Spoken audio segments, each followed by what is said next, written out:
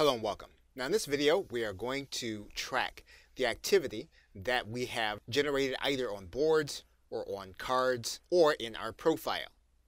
And if we start with our profile, we can go to click our avatar and then we can click on the profile link. And then if you go to the profile tab, you'll see all of the activity that you have been generating on your profile. And this is regardless of what board you use, and this is regardless of what cards you're using. As you can see here, there is a card from the welcome board as well as a card from Thomas Duncan 1.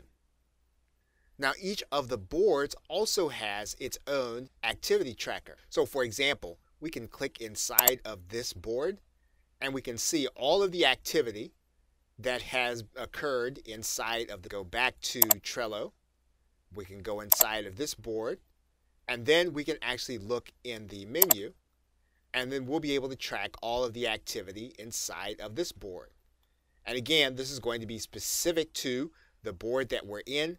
You can notice that there is no activity associated with the welcome board. Now each of the individual cards also has its own activity tracker. So if we go inside of this card and we click show details, we'll be able to see the activity associated with this card.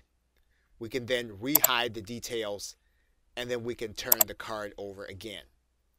So Trello gives you the opportunity to track all of the activity on a particular board, card, and profile. And this can be especially helpful when you have individuals that you are sharing boards and cards with. Okay, so with that, thanks, and I will see you in another video.